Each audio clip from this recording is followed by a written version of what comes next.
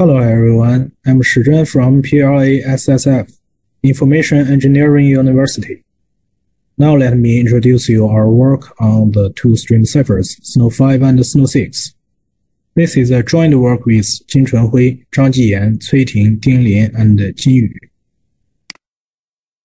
I will make the presentation from the following 5 aspects: the brief description of Snow 5 and Snow 6, the way to find the linear approximations of Snow 5, the automatic searching tool we use, a class of binary linear approximations of Snow 5, and the correlation attack on full Snow 5 and Snow 6.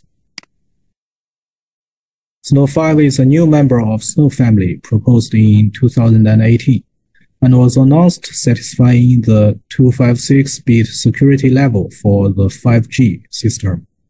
In 2021, Snow 6 was proposed as an improved version of Snow 5.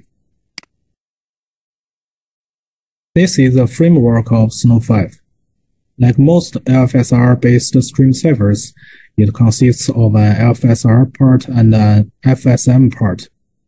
Each type of the LFSR and each memory has a scale of 128 bits. This leads to difficulties to find the distinguishers for correlation attacks. Snow 6 is the same as Snow 5 except the type T2 is switched to the left half. The previous results are listed here. As we can see, there is no result faster than exhaustive key search on Snow 5 or Snow 6. Now we introduce our way to construct the correlation attack distinguisher. Our motivation is to find a biased binary approximation of this form. A distinguisher only relates to the output words and the LFSR states. The method is to convert the linear approximation equation into the approximation of a composite function. Besides, there is a linear relationship between the 4 types, meaning we can use 3 of them to generate the rest one. For the approximation of a composite function, we can compute the correlation by the widely used Welsh spectrum theory. It is worth noting that the input variables x in this formula must be mutually independent and uniformly distributed. The core step is to compute the correlation of the distinguisher. We expand it and get the equivalent linear approximation equation, and observe that the black variables can be generated by the red ones, because there is a one-to-one mapping between the red variables and the memories R1, R2, R3, and the 3 LFSR types. So it is easy to get the function that can generate the black variables using the red ones, and the correlation of the equation is exactly the Welsh spectrum of this function. And we construct 6 sub-functions and their composite function f. Thus, we have theorem 1. The correlation of this linear approximation of the function f is equal to that of the distinguisher.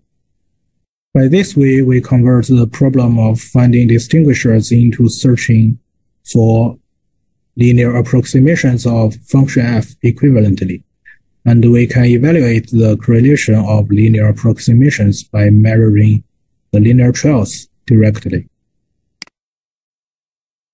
If this equation holds, we'll get a linear approximation equation contains only the output words, namely a distinguisher for distinguishing attack.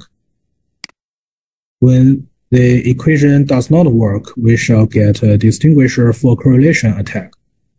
The linear approximation process is shown here, and we can search for linear trails contained in it.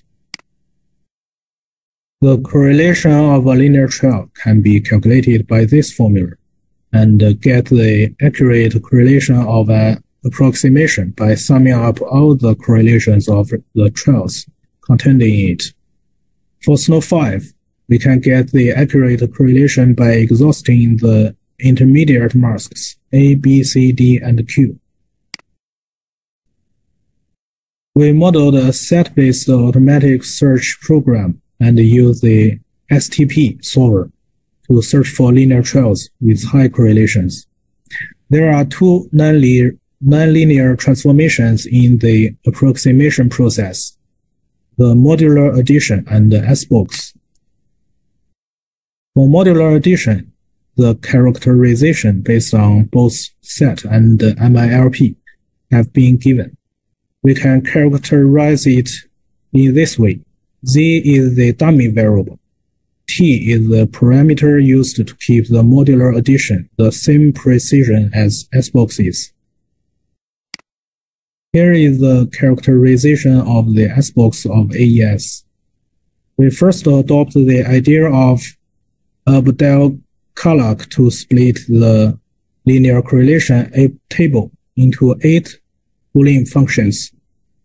Then we need to get the product of some representation of each Boolean function and convert it into a series of shorter constraints that are fully satisfied by the software logical Friday. Finally, we add the bijective constraint. We can see that Fk equals 1 if and only if the corresponding absolute correlation equals 4 times k divided by 256. As STP solver does not support the floating point data type, we also use the parameter t to adjust its accuracy. The absolute correlation of a trail can be evaluated by summing up degrees of the modular additions and S-boxes. After STP solver returns a linear trail, we verify it, recompute its correlation, and get its sign. We can keep searching for other solutions by adding these constraints to avoid the same solution, and we can approximate the accurate correlation step by step in this way. And the best trail we've found is this one. Well, we also focus on another trail with a smaller absolute correlation. In fact, the trails we've searched out have part of masks in common, and we can get the accurate correlation of this type of approximations by exhausting the intermediate masks. By the property of modular addition, we can reduce the exhaust of C to 255, and so as A, B, and Q. For D, we proved 0 is the unique solution. Thus, we only need to exhaust 4 bytes to get all the trails with non-zero correlations and reach the accurate correlation for fixed alpha, beta, gamma, L, M, N, and H. We can also traverse 2 bytes of alpha and beta to find the absolute correlations as large as possible. Based on the 2 trails we have searched out, we calculated their correlations. The second one is the best result we got. The last part is to launch a correlation on Snow 5 using the distinguisher. Assume U and U hat are the initial state and guess the initial state respectively. The distinguisher will show the correlation if U hat equals U. Otherwise, the distinguisher phi t shall be uniformly distributed. We cannot guess all the initial state bits at once, so we will find some effective collisions such that part of the masks of the initial state are 0 in the pre-processing stage. By collision, we can get parity check equations of this form, which only contains part of initial state bits. The number of check equations can be calculated from the collision probability. In processing stage, we set up the statistic T. Evaluate each parity check equation by plugging output words and guess the initial states, and predict the U hat that maximizes T as the correct one. For the remaining bits, we can recover them by repeating the same process. Thus, we launch a correlation attack on Snow 5. To the best of our knowledge, this is the first attack on full Snow 5, with the time complexity less than exhaustive key search.